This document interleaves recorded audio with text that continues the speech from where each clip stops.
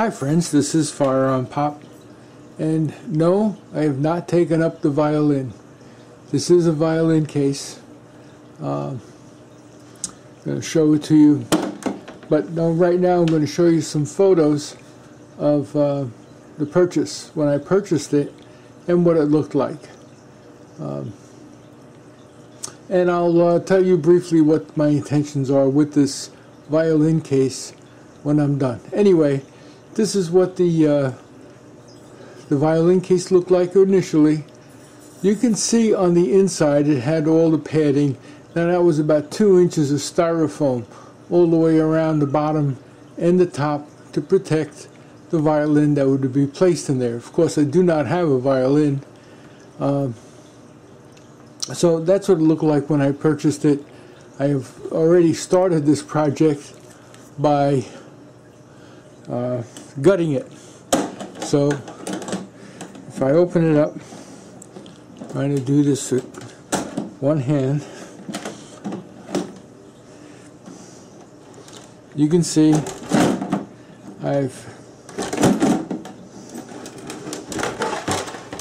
have gutted it completely. There's a remnants of the styrofoam that was inside. What I'm going to do now is put a lining in it, and then hopefully make some slots to accommodate my guns. Now I figure I can handle like 4 or 5 guns in this side of the case, and on this side magazines and ammo can go in here. But going to the range, carrying this out to my car from my house, no one is going to suspect that I've got guns. They're going to suspect that I'm going to play and practice in the orchestra. Okay, anyway, I'll show you and keep you abreast of how this comes along. Okay, friends, not quite complete, but complete enough to be usable.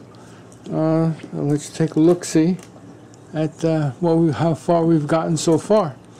Okay, so you can see it's lined with a nice plush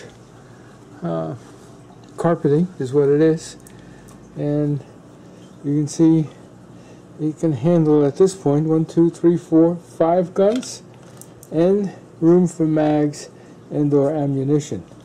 The only thing I probably like to add is a light piece of foam rubber to go over the top, and I can actually probably add another layer of guns in there if I wanted to.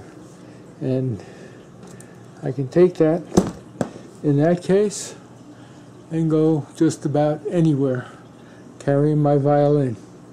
I know, it's the Italian in me coming out. This is FirearmPop. I hope you found this educational. Please be safe out there, and God bless. Bye now.